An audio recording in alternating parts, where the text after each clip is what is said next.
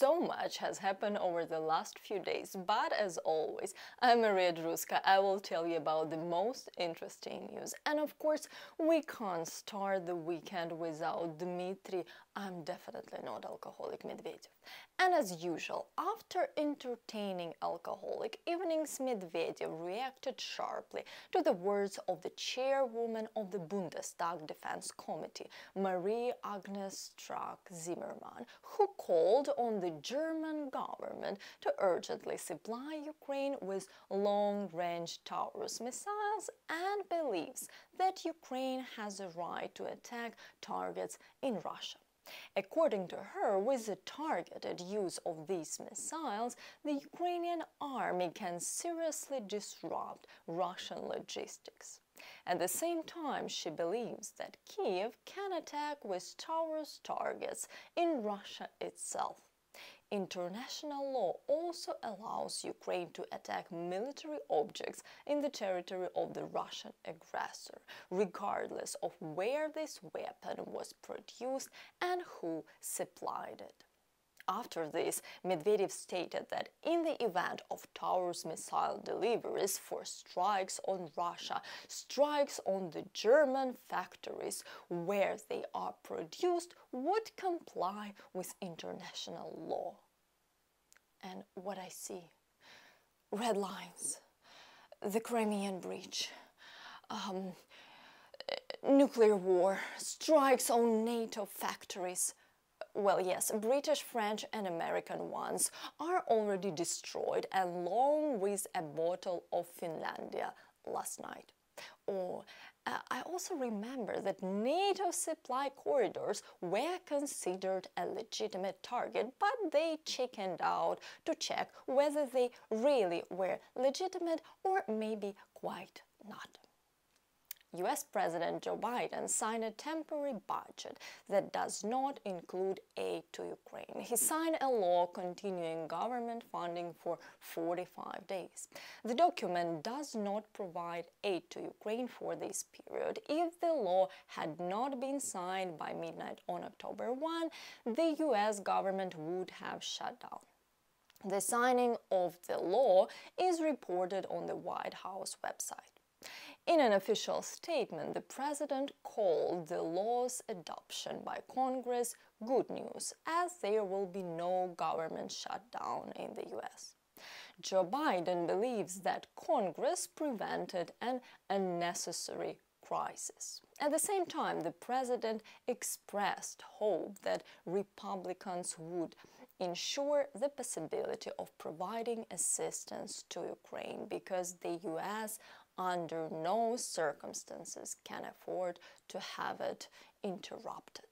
And this is also apparently an American tradition to manage to avoid a shutdown by any means just a few hours before its onset.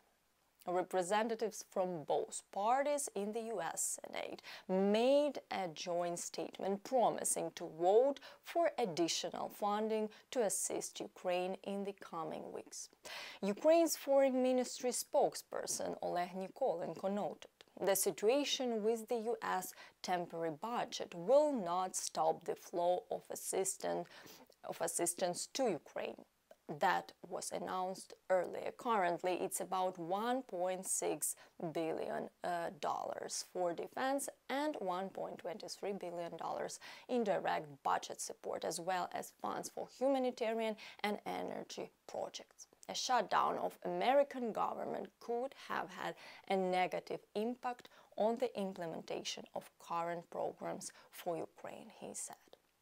Now, the US continues its internal political process, and here I want to thank the American people for their constant support of Ukraine. We can only imagine how many internal state issues you have. Nevertheless, thank you for your interest in us, for speaking about Ukraine, for supporting Ukraine and the Ukrainian people. Your support and your country's help is invaluable, and we wouldn't be where we are now without your assistance.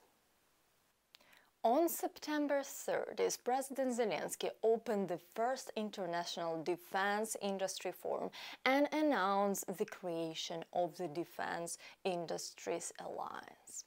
This is a high-level event of confidential information and sensitive negotiations. Ukraine has developed the relevant foundational declaration for the alliance, and weapon and military equipment manufacturers worldwide that share our country's intent to provide real defense actions against aggressor.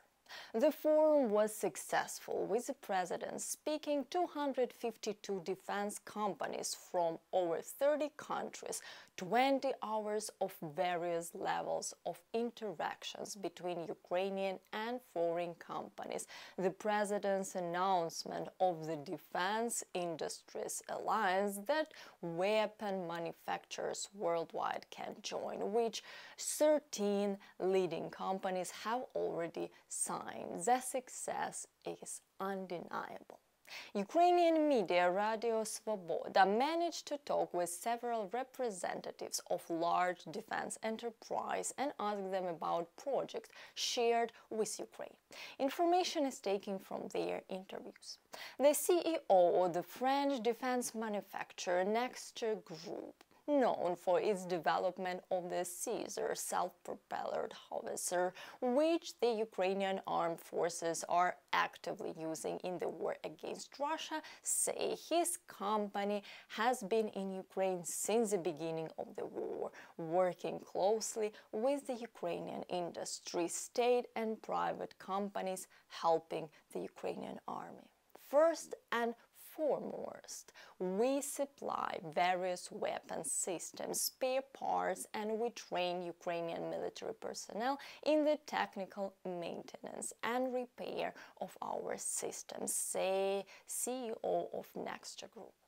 The French industrialist did not disclose details regarding joint production and the placement of capacities in Ukraine. However, he mentioned that they have signed over 10 agreements with various companies in Ukraine and France concerning cooperation in the field of ammunition, weapons, UAVs, cybersecurity, and so on.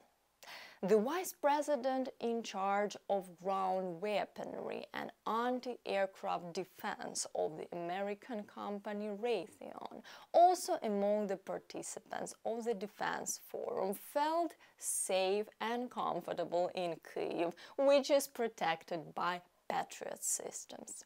The company also supplies the armed forces of Ukraine with NASAMS, Stinger, and Javelin. Among the participants of the International Defense Industry Forum was a representative of Europe's leading missile system manufacturer, the Medvedev Group. Among MBDA products is the Storm Shadow missile, which the armed forces of Ukraine uses to target the enemy. Haluk Bayraktar, CEO of the Turkish company Baykar Makina, was also a participant of the International Defense Industry Forum. The combat drones of his company Bayraktar TB2 played a significant role at the beginning of Russia's full-scale invasion. The Baykar Makina drone factory has already begun construction in Ukraine. The Federal Anti-Monopoly Office of Germany allowed the German arms group Rheinmetall to create a joint venture with the Ukrainian defense industry, formerly Ukroboronprom. This was announced by the manufacturer's press service on the eve of the forum. It will handle maintenance and production of military equipment in Ukraine, as reported in the publication. Whether the factory will indeed be located in Ukraine, representatives did not answer. It's sensitive information. As a reminder, there were in total 252 defense companies from over 30 countries in the world at the forum. In Moscow, a concert was held in honor of the fictitious holiday day of reunification of new regions with the Russian Federation invented by Putin, meaning the day of the capture and illegal annexation of Ukrainian territories. By the way, when a BBC Moscow journalist asked people in line what they were doing there and why they came, not everyone could answer that question, which could of course indicate that they were either brought there by force, as for example students were made to attend the event, or they were paid. And as is traditional for such events, after the concert ended, one could see Russian flags discarded in the trash bins. Our favorite Dmitry Medvedev has knocked back a few shots again, went on to congratulate everyone in his style and declared that the occupiers will wage war against Ukraine until its complete destruction. The special military operation will continue until the total destruction of the Nazi Kiev regime and the liberation of the inherently Russian territories from the enemy. The former leader of the Russian Federation also hinted that soon Russia will annex even more Ukrainian territories, although he did not specify exactly when. We have heard such fairy tales about Russia is here forever somewhere before, so we continue to believe in our armed forces of Ukraine and wait for our occupied territories to be liberated from the invaders. Guys, don't forget to subscribe to the channel as well as my Twitter and Instagram. And if you want to support the channel, you can send a few coffees to Buy Me a Coffee and become Patreons. Links are below. Somehow today's episode turned out not to be about, quite Ukraine, but about the deep hole called Russia. I simply could not ignore such wonderful economic advice from great sages. A minister in the Ural in Russia advised residents complaining about water to read the Jungle Book.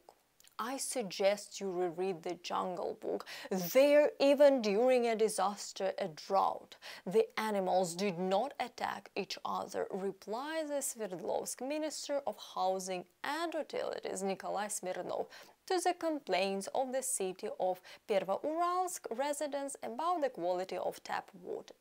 A resident responded that we are not talking about the jungle, but about the city of Pervouralsk with a population of 120,000 people. Smirnov replied that the cost of water there is about 3 kopecks per liter and suggested comparing this cost with bottled water in the store.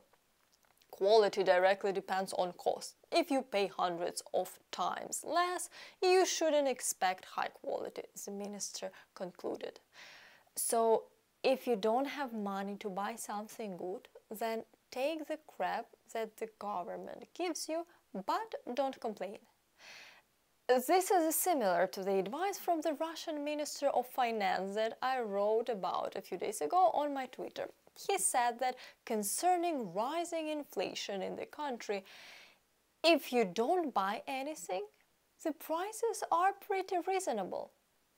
Well, good advice from the ministers. Anyway, just don't participate in the economy of the country and everything will be fine. That's how they live in Russia. Anyway, see you in my next videos and Slava Ukraini!